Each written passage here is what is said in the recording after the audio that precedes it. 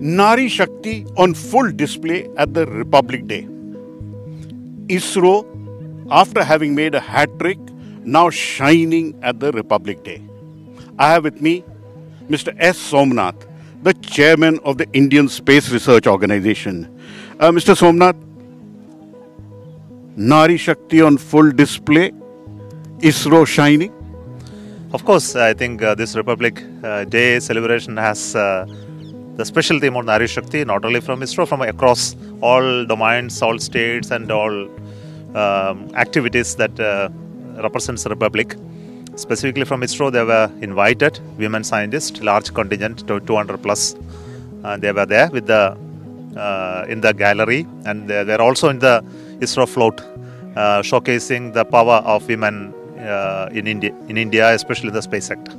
Now, when people talk about the Indian Space Research Organization, the one mission which is being spoken about very heavily is the Gaganyan mission.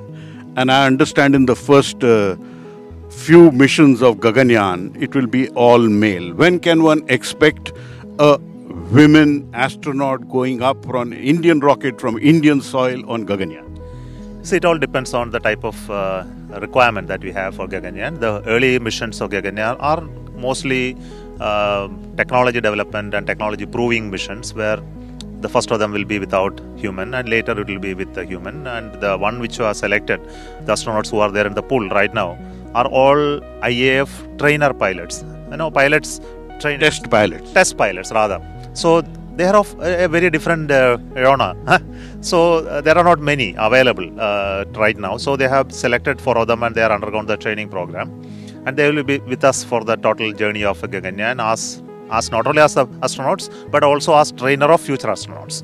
But then when it stabilizes a little later, when we have greater confidence on doing human space missions on a regular basis, of course the corps should expand, not only with the pilots, but also with mission specialists who will do specific scientific tasks and also experiments, building space station, technology specialists, etc. So women naturally has to come in.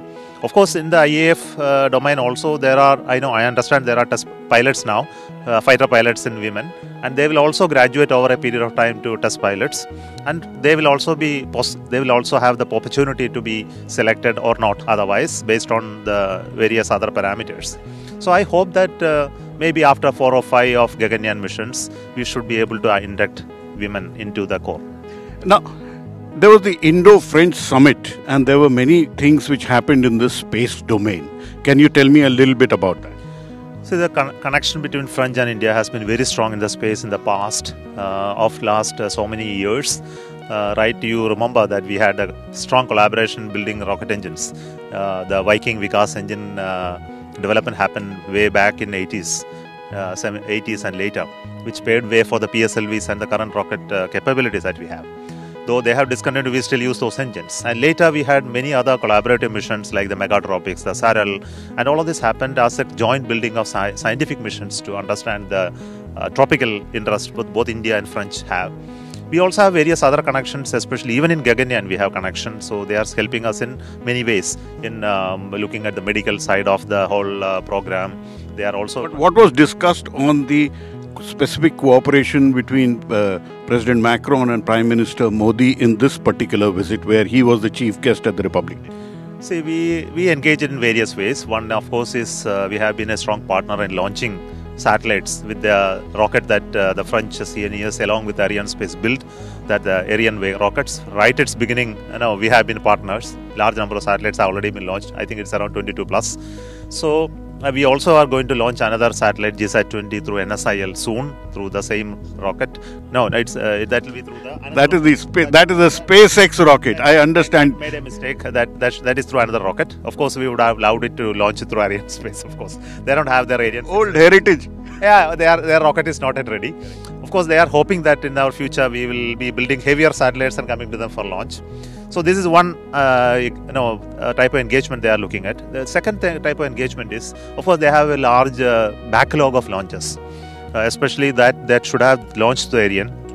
They are looking at why not we share a common understanding between them for us to enable launches. If it comes to India, they can launch, and if it comes to them, we can launch based on the availability of launchers. It's a mutual agreement that we would like to engage with through NSIL and the French, which is going to be a good one.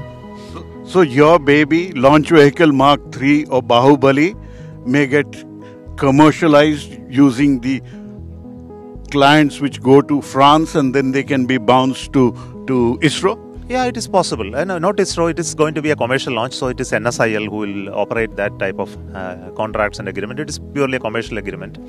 And we are also discussing various other technology collaborations like building future engines and building future spacecrafts. We have one of the agreement that we have now worked on is called Trishna, which is a thermal imaging satellite which is required for agriculture, the water resource management, the soil moisture study, etc., which is a very high-end thermal imager which the French is developing, and we are going to build the satellite and launch it. So this is another type of activity. We are also discussing various other cooperations, especially in human spaceflight also, because the Europe also is looking at developing human spaceflight capability over a long period of time, and this has been contracted, I understand, to some companies in Europe, and they are looking at launch opportunities because their rockets are not ready. So those discussions are going on. We are also looking at how to make compatible both the human space activity in Europe and India, Gaganyan, to be similar, so that we have a mutual exchange possible in terms of cargo missions. Whenever they are ready, we can exchange our capabilities. This is yet another domain of discussion. So how is 2024 looking like for ISRO? 2024 is going to be the year of Gaganyan preparation that we have already declared as needed by the Honorable Prime Minister to have achieved the launch at least by 2025 end. We need to complete large number of testing development processes in this year, especially the unmanned missions to orbit and then bring it back safely. At least 2 missions we are looking at. We are also looking at abort missions which will prove the safety of the crew. We also have to do many ground tests, hundreds of them, to prove the subsystem development, including environmental control, life support, rocket intelligence, etc. So hoping that all of this will be completed along with the other missions which are scheduled, the regular missions which are scheduled. The Gaganyan will get a top priority this year. And how is the work on the space station and also putting an Indian on the moon shaping up? Futuristic. No, they are not futuristic. They are currently happening. So the announcement has already come from the Honorable Prime Minister of the vision. So we are bound to fulfill it. So we are on the job. And I can tell you the enthusiasm within the organization is very high. Every day I am taking review of those various options that are coming in front of me, of choices, options. So we have constituted many committees to look at different designs, different possibilities. And surprisingly, what type of ideas coming from our engineers and scientists on how to build it in the fastest possible way with the available technologies, and also identifying the technologies that need to be developed in a due course of time. So all of these are happening now. So it's an exciting time for engineering work that is happening in conceiving the space station for India, and also preparing ourselves for the man landing on the moon. But that is little far away, but we need to develop certain capabilities. So what we are looking at in moon mission is to have more launches to moon, to develop that capability over a period of time, and ultimately expand the Gaganyan program also, match with these two at some point in time. So happy with the progress? Of course, I am always happy, optimistic, enthusiastic about what is waiting for us tomorrow. Yes. So that was Mr. S Somanath, Chairman of the Indian Space Research Organization, telling us exciting times for ISRO, the Gaganyaan readiness program in full swing, and having an Indian space station soon, and putting an Indian on the moon very likely in the time frame which Prime Minister Narendra Modi has given. With camera person AJ Joseph in New Delhi, Pallava, Bagla for NDTV.